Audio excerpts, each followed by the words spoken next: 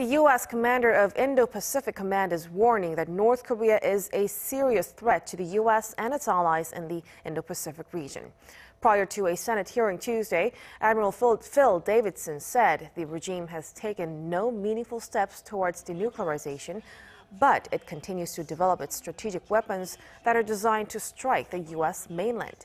He also said the lack of special measures agreement, the military cost-sharing deal between South Korea and the U.S. might weaken their joint readiness.